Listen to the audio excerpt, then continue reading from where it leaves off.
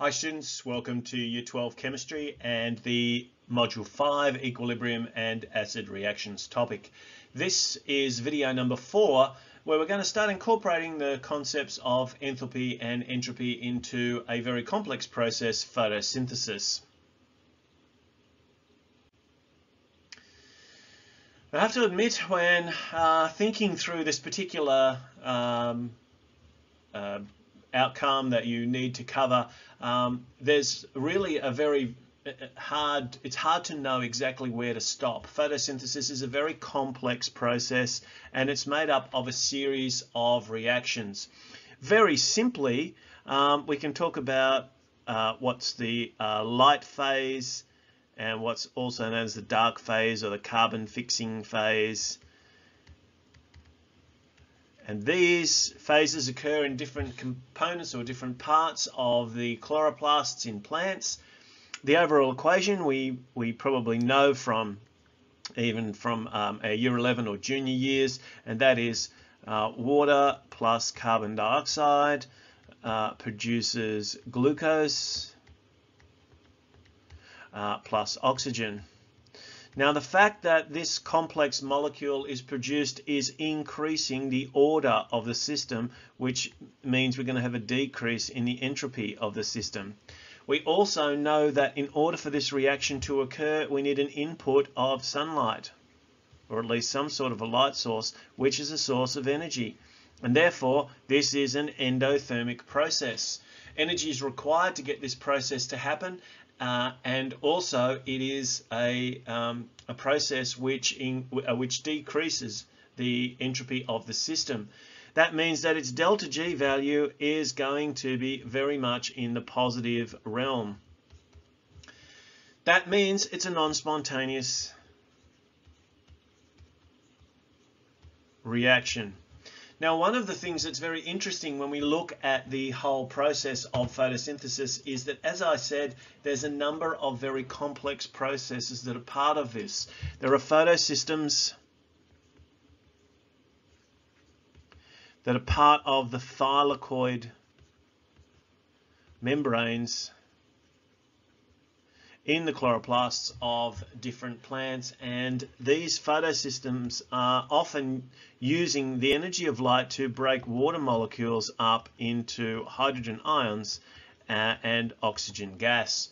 It's these hydrogen ions that are then fixed to the let me just change the color so it's becoming a little bit complex, are fixed into the carbon dioxide over here to form the carbohydrate molecules of glucose that the plant will use for its energy store.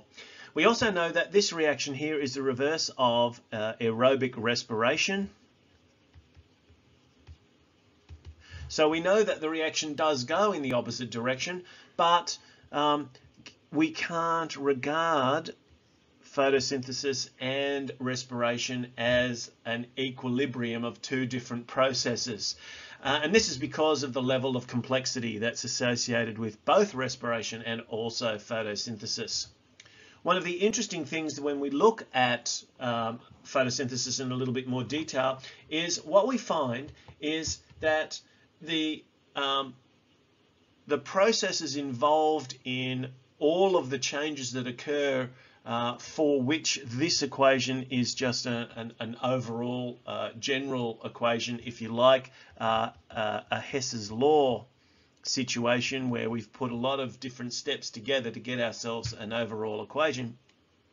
So it's really a Hess's law application in that sense. What we have is a combination of non-spontaneous photosystems. So these ones here are definitely endothermic, but we also have some spontaneous